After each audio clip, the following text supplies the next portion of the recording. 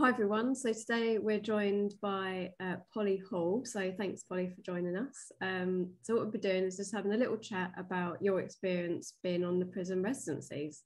So we'll get straight in, and if you could just tell us a little bit about your arts practice. So I came at this as a relatively newcomer to the arts, especially sort of as a background, having a background as a writer, which is creative arts, but in terms of visual arts, I haven't had much experience or practice in the public realm. So it was interesting for me because a lot of the other artists are visual artists, and they have studied art at uni, or they've been doing it for many years. So my sort of approach to it was through the ideas that I was having for the project and using the space and how I could respond to that through writing and just the ideas that I was having about mainly imprisonment of suffragettes. So that was sort of the political prisoner angle, and the women prisoners of that time. So what changed for you? Obviously your background is writing, and obviously you've moved into being more of a creative arts. What was the shift for you in that? How did you find that? I've always liked sort of conceptual art, and I've visited a lot of installations and exhibitions.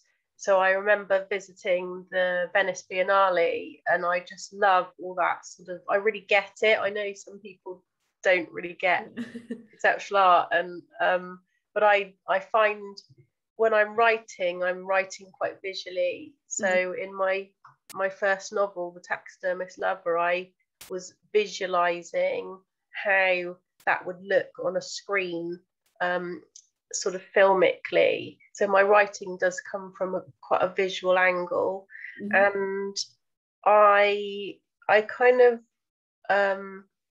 like to look at metaphor in my work, so what things represent, and that's why I came up with the idea sort of quite late on in the process leading up to it.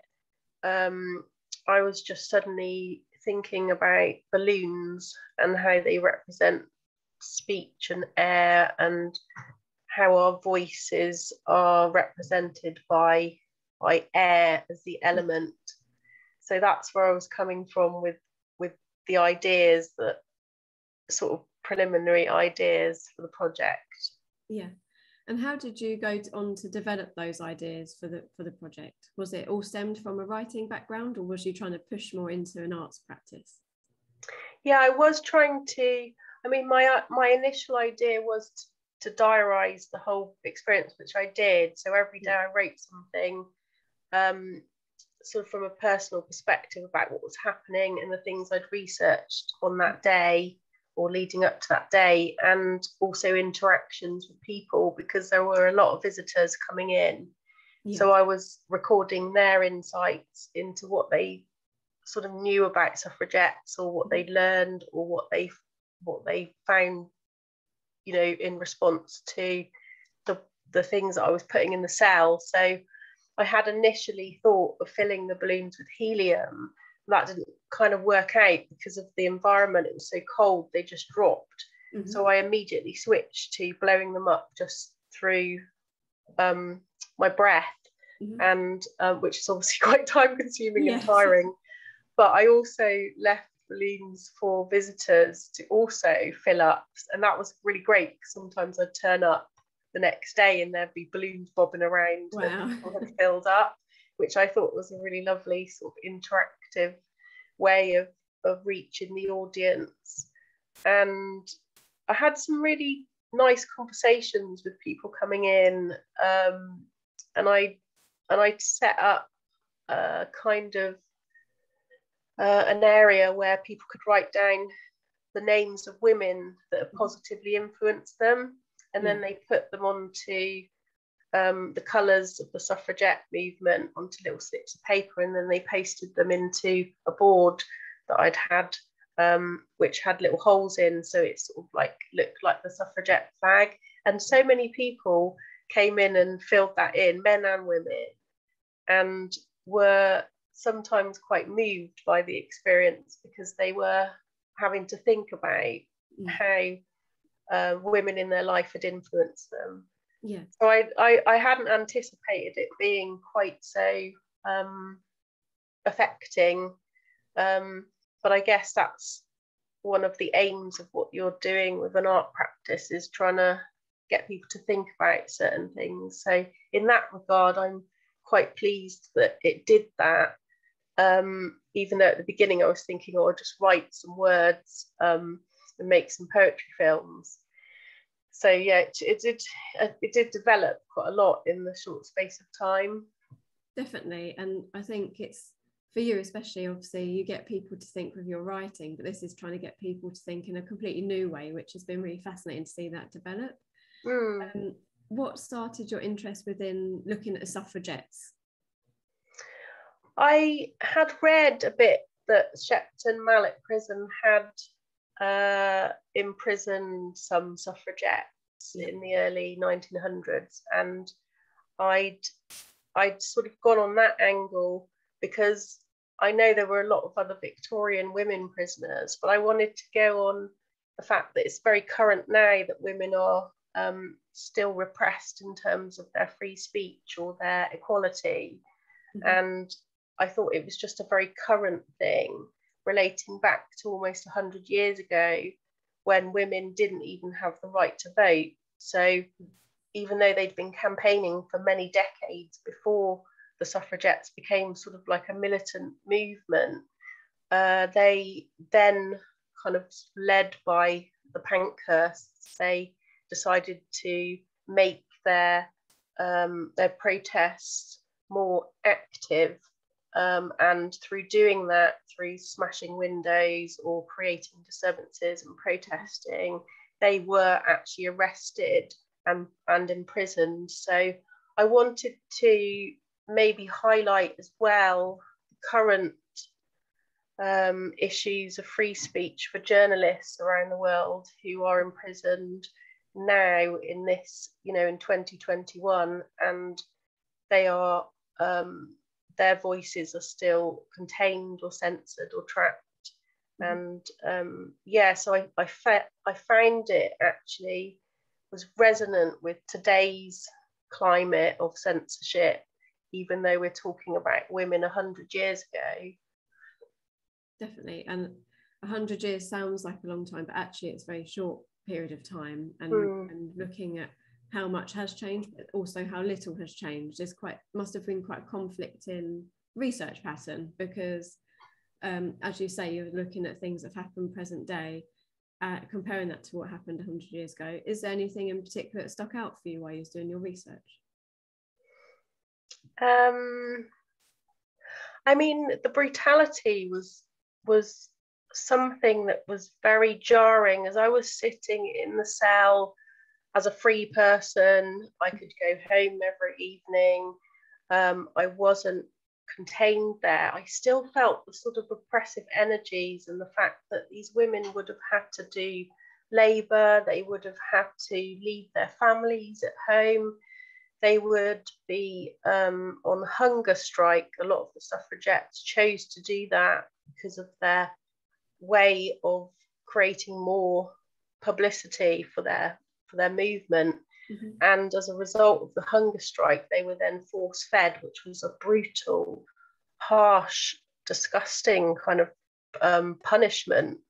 But through that, they would get more supporters and more sympathy for their cause. So yeah, that I was thinking a lot about that actually in there, the sort of physical effects on the body, and actually being in that environment.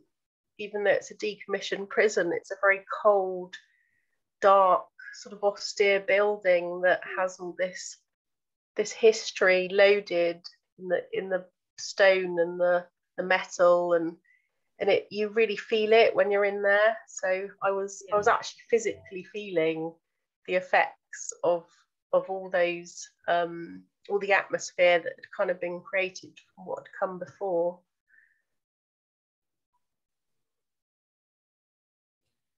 So when you've been looking at the brutality of how the women were treated, how did you find being within a prison setting and also working with or among other female artists? What was that experience like for you? Sorry, I missed something, blipped then on your question. Oh, sorry. The question. So obviously he was looking at the brutality of how women were treated within Shepton Prison. Obviously there were some nasty things that did happen within the prison settings, especially for suffragettes and women in general. What was it like being within a prison setting, working among other women? What was that like? So obviously as a writer, I imagine some of your time is spent alone rather than working in a group. Yeah, definitely. I mean, as a writer, I am always on my own unless I go and join a writing group. So being among other women artists was a really enriching experience, actually, and I learned quite a lot. They were very generous with their time and experience. So even like watching someone else work is inspiring, and I find I could use that either within my writing practice or just as a kind of visual prompt for something I might do in the future.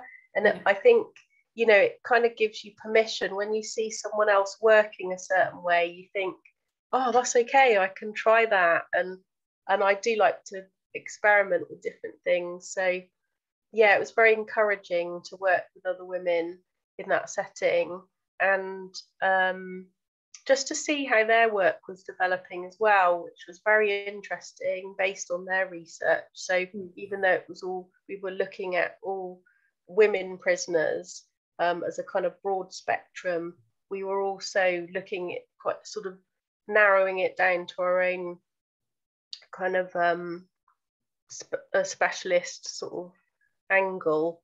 And yeah, I found some of their work just fascinating. It was just really, really enriching. Oh, good.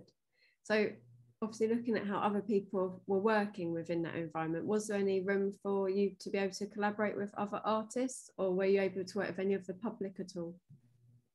Yeah, I did. A couple of the other artists used some of my words in their work, which was great. So I had written some poetry, and they'd taken some lines to use within their work, which was that's really good. I enjoy that sort of collaboration, and also I kind of looked at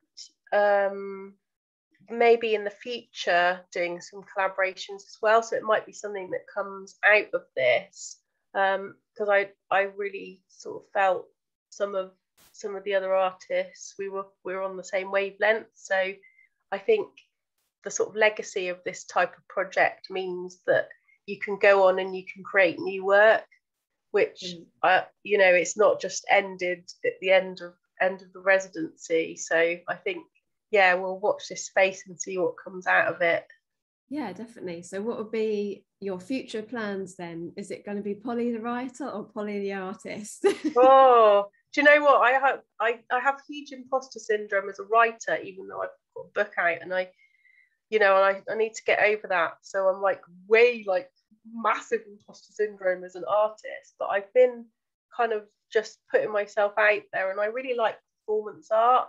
I didn't even see myself doing that, but I've done a few things even during the residency. I nipped over to Glastonbury and did something with another artist, and lots of like different sort of multidisciplinary artists, based on kind of lockdown experience. So yeah, we'll see what comes out of it. We've got a Shepton on show art performance within the whole town this Friday, which is basically in the windows, the shop windows.